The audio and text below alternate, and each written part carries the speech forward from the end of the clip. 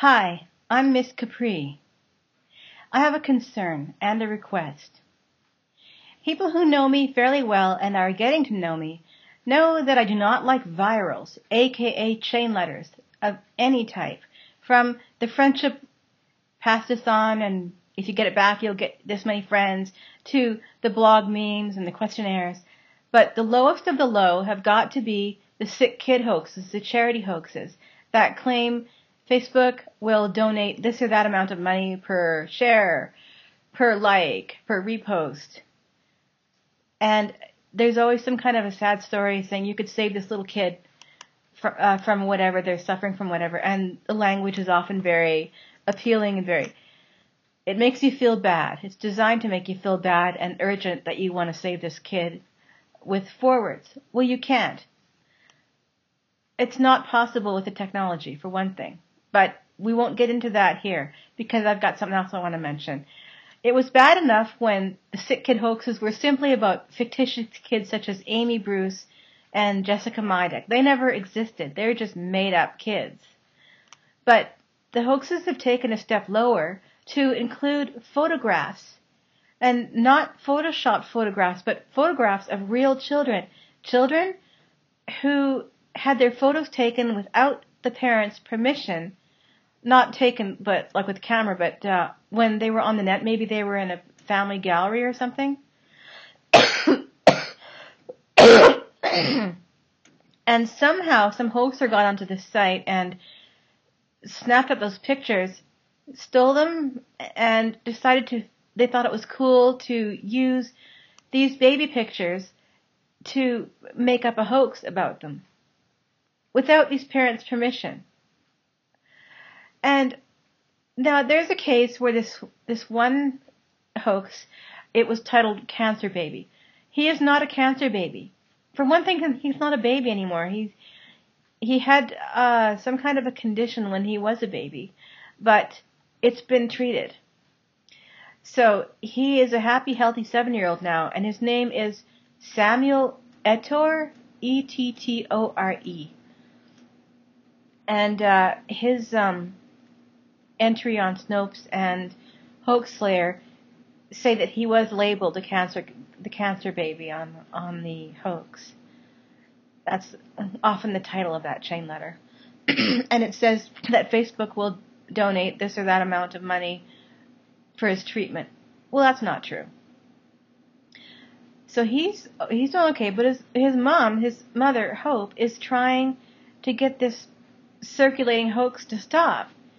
They took her son's picture without his permission and are passing it around online in this hoax.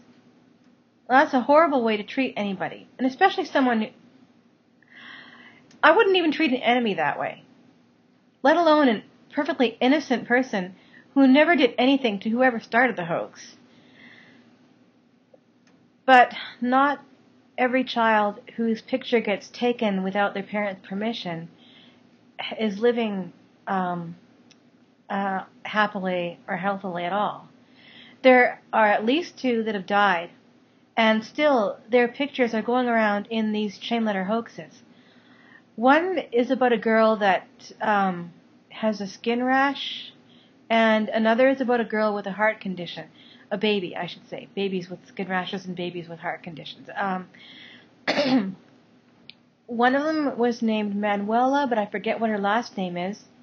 And the other one is Zoe Chambers. They both passed on. And Zoe's mother, Julie, is trying so hard to get Facebook to take down these pictures where they're just showing up without her permission, and this hoax is circulating, and it's hurting her badly because she's lost her daughter, and this hoax, this cruel, heartless hoax, is going around with this baby picture. Now, I just find that's deplorable enough, but the guy who's victimizing her, he's from Jamaica, so I forget what his last name is. It sounds kind of like Thomas, but his name is Garon Tomes or something, and he has actually made money from this because he set up some scam sites where he got people to donate thinking that they were donating to help a sick child. And all the while, what was really happening was he was lining his pockets with their money. He starts this hoax, this heartless hoax about this child. He rips off her picture from this family without their permission, starts this hoax about it, and he's making money off of it. Now, if that isn't totally morally bankrupt, I don't know what is. So, besides all of the lying and the guilt tripping that chain letters do, the fact that some of these children in these hoaxes have existed at one time or other, these photographs are of children who actually have existed, and it's just, please don't pass on these chain letters. Facebook isn't doing a thing about it. They claim they're concerned, it's a big deal. Yeah, sure, if it was a big deal, Facebook would put a broadcast message on the homepage so that when you open up your Facebook, that would be the first thing you see. Facebook, they're capable of doing that because when there's going to be outages or if there's going to be changes in the design, Facebook will let you know when you log into Facebook, or even when you just land on the page from your iPod or whatever, you get the announcement. Facebook is perfectly capable of blast messages site-wide. So if they can do that talking about their own product, they sure as heck can do that to straighten out the record as far as debunking a hoax goes. And they should.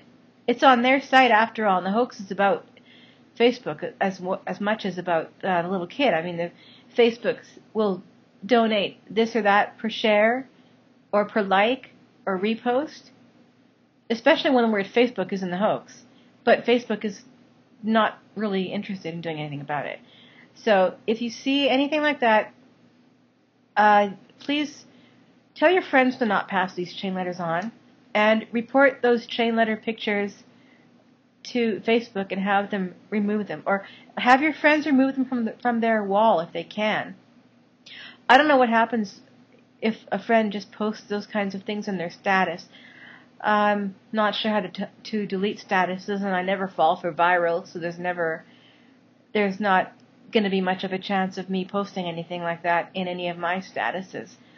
But for those that do, I hope you know how to delete them, because those pictures and those hoaxes, they need to stop, because they're hurting people badly. Thank you.